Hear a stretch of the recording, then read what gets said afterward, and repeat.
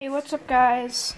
Today I'm just going to show you a quick little video on how the N64's joystick works and why it wears down. See here, it's all apart. What happens is this little bowl here has those two gears that you may have seen. Has this gear. Hard seeing this through a camera. Then it has the joystick itself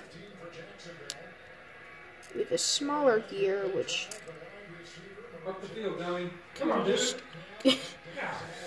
oh my gosh, it's so hard to do this when you're filming.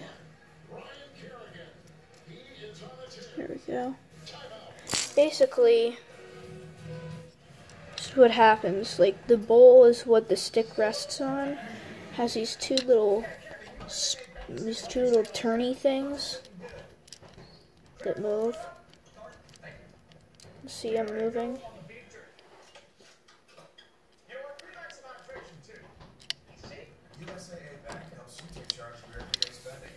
Then it just snaps back to position because the top has a little gear. So yeah.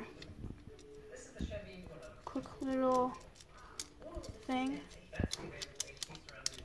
And because of that mechanism resting on a bowl, as you move it, it's just plastic moving against plastic, and any adults watching, just like why your brake pads wear down, it's a rubber against rubber.